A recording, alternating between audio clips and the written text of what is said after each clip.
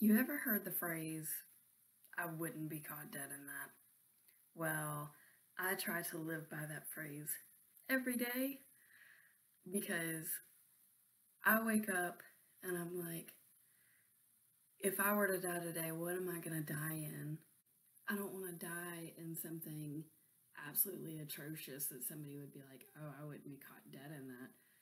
I want to die in something that's relatively nice and simple, but still workable and things that I would actually be. Like if I'm in my work clothes and I'm coming back from work, then that's fine. She's a working girl. She's not like that.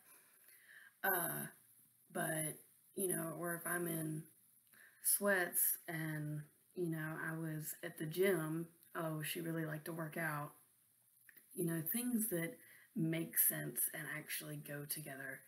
But like, I'm never gonna go out in public in my pajamas.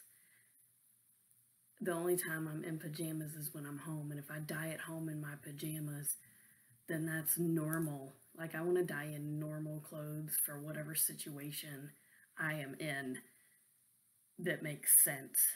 Because outside of those normal things, like if you're wearing pajamas and you die at the movie theater, what is somebody going to think about you and what you were dead in?